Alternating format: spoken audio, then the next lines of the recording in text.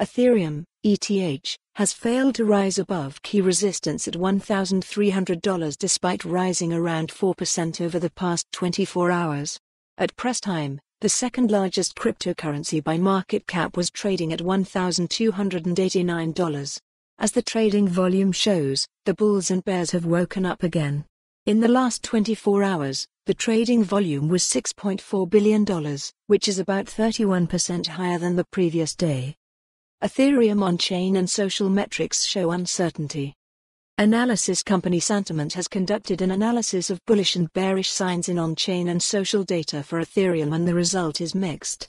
A bullish argument is made by Ethereum's shark and whale addresses.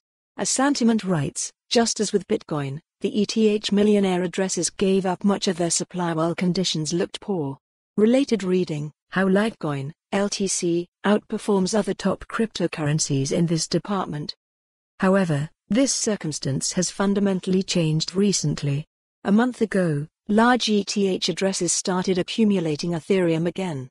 Since November 7, Ethereum addresses holding 100 million to 1 million coins have accumulated 1.36% of the total supply and 2.09% more ETH overall than before. Social volume, on the other hand, looks bearish.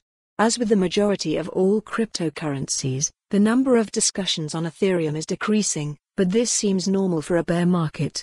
As Sentiment notes, this is not necessarily a bad thing when the weak hands leave the market. What is negative, however, is that there is so little talk about Ethereum compared to other top assets.